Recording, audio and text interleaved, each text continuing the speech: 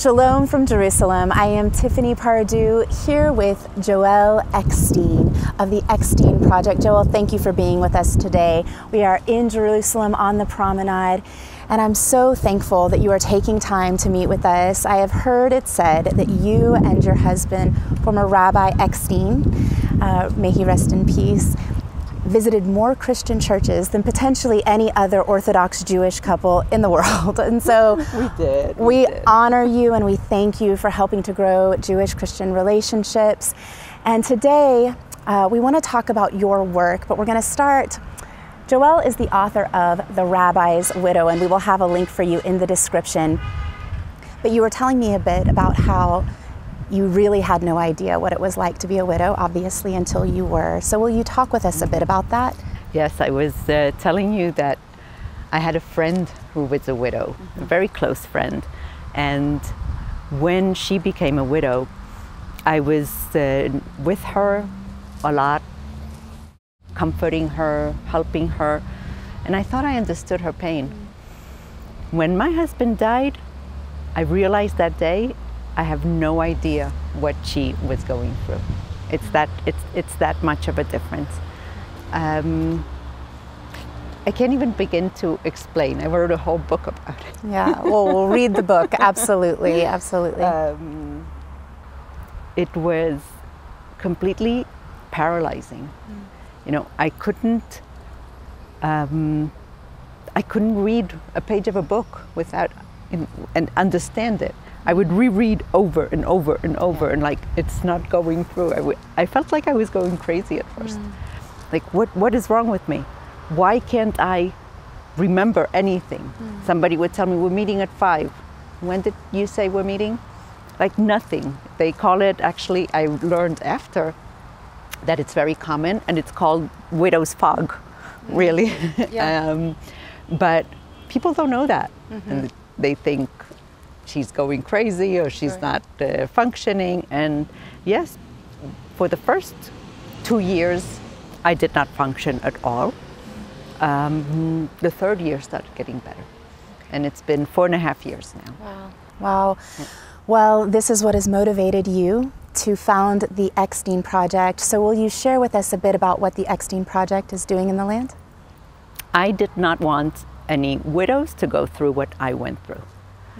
I want to help them, be there for them, tell them that no, they're not going crazy. It's okay, it's normal what you're going through. And until somebody is there next to you and tells you that and gives you hope, when they see me, that today I'm functioning and I have a happy life.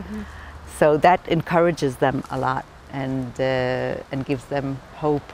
So I lead myself, the support groups, and some of them even in my own home to make it, you know, family, more welcoming. Wow, it's beautiful. And one day, one of the widows hugged me, and she said, "Thank you for saving my life." She made me cry, and I understood that I was doing the right thing. Wow, wow. Well, we with the Global Esther Fast are fasting and praying for God's promises for Israel. We are praying for the protection of the IDF soldiers, and we are praying for the defeat of the violent spirit of Amalek.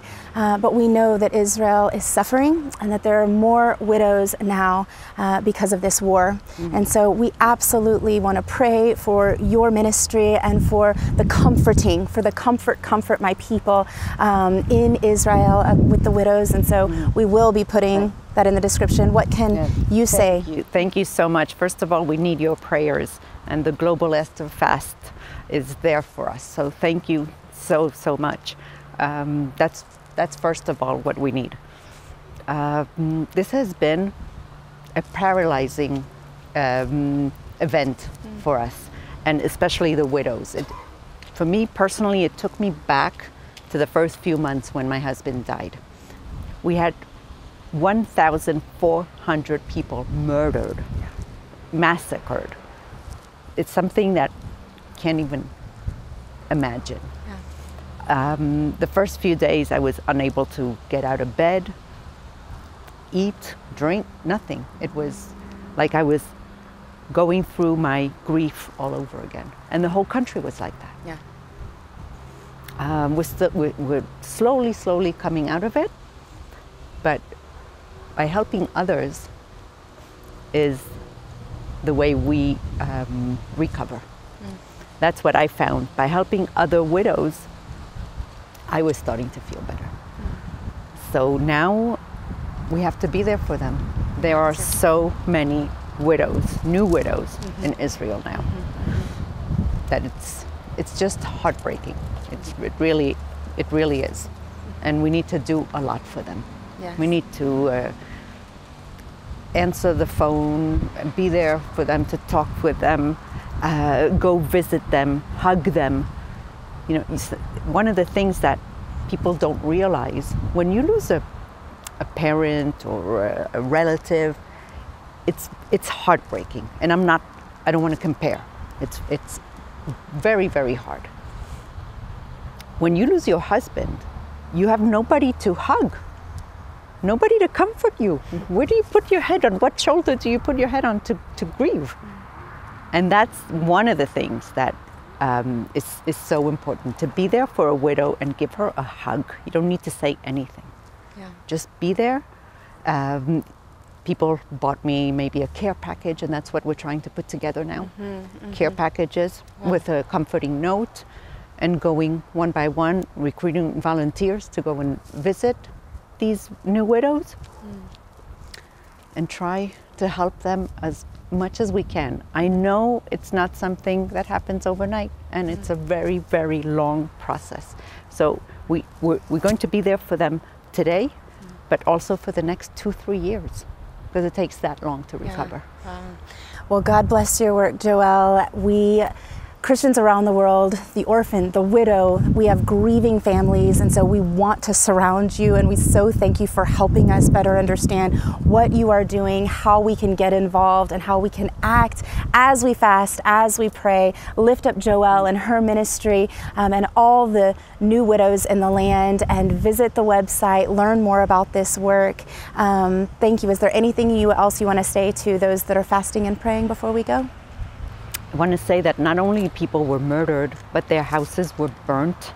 They are left with nothing. People who had a regular life, like you and me, a home, your children, all of a sudden have nothing. These are not people that were poor or didn't have a home. These are refugees, Israeli refugees in our own land. Something unheard of. Yeah. They have absolutely nothing and no home to go back to. For months and months, we're going to have to, more than support, give them actual financial help. The government is doing a lot, and there are a lot of nonprofits who are doing amazing work, but everybody needs to act. Every little piece helps, and just thank you. Thank you to the Global Esther Fast, and thank you to all of you for your prayers.